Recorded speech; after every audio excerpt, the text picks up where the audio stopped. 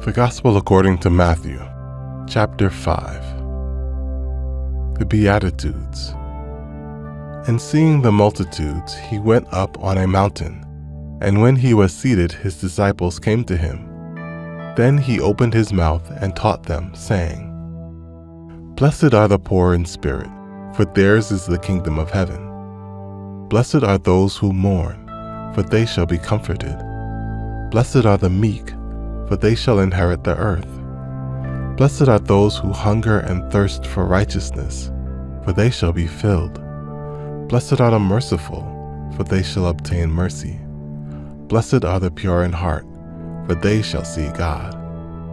Blessed are the peacemakers, for they shall be called sons of God.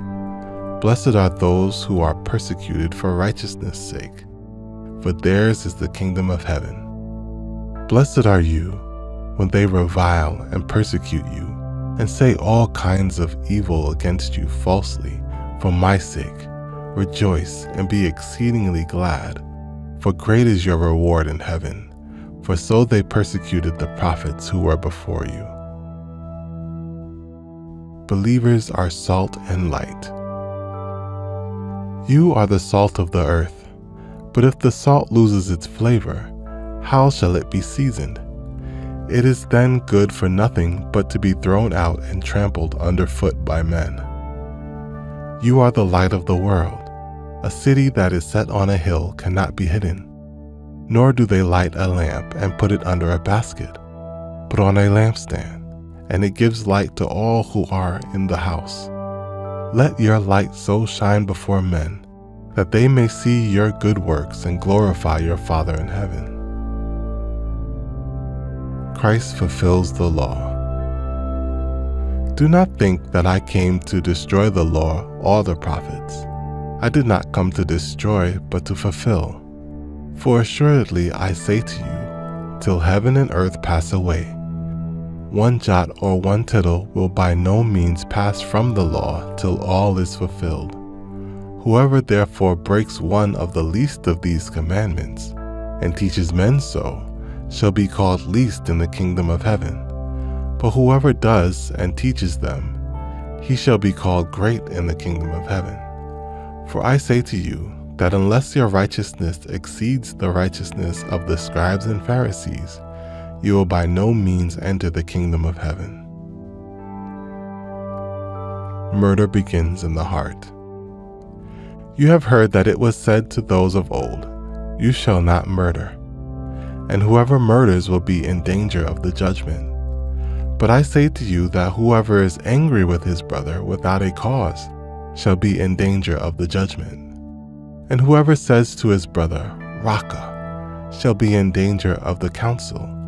But whoever says, You fool, shall be in danger of hellfire. Therefore, if you bring your gift to the altar, and there remember that your brother has something against you, leave your gift there before the altar, and go your way. First be reconciled to your brother, and then come and offer your gift. Agree with your adversary quickly, while you are on the way with him, lest your adversary deliver you to the judge hand you over to the officer, and you be thrown into prison. Assuredly, I say to you, you will by no means get out of there till you have paid the last penny. Adultery in the heart. You have heard that it was said to those of old, You shall not commit adultery. But I say to you that whoever looks at a woman to lust for her has already committed adultery with her in his heart. If your right eye causes you to sin, pluck it out and cast it from you. For it is more profitable for you that one of your members perish than for your whole body to be cast into hell. And if your right hand causes you to sin, cut it off and cast it from you. For it is more profitable for you that one of your members perish than for your whole body to be cast into hell. Marriage is sacred and binding. Furthermore, it has been said, Whoever divorces his wife, let him give her a certificate of divorce.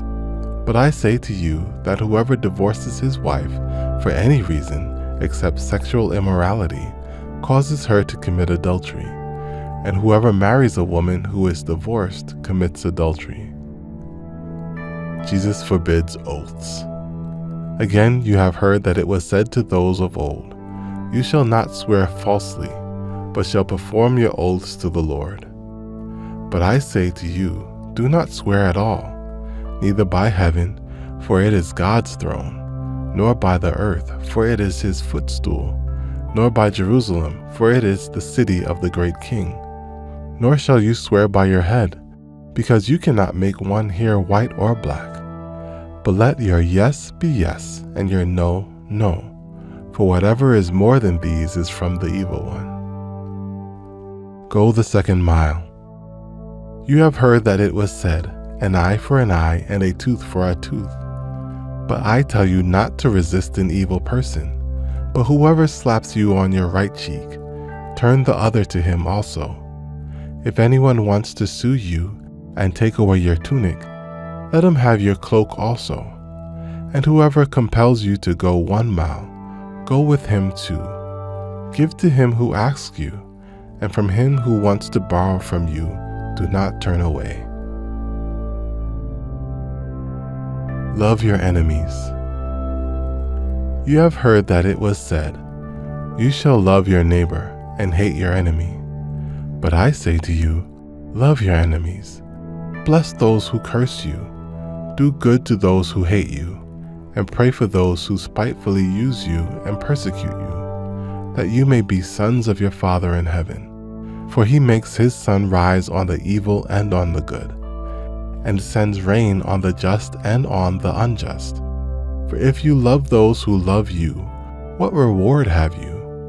Do not even the tax collectors do the same? And if you greet your brethren only, what do you do more than others? Do not even the tax collectors do so? Therefore, you shall be perfect, just as your Father in heaven is perfect.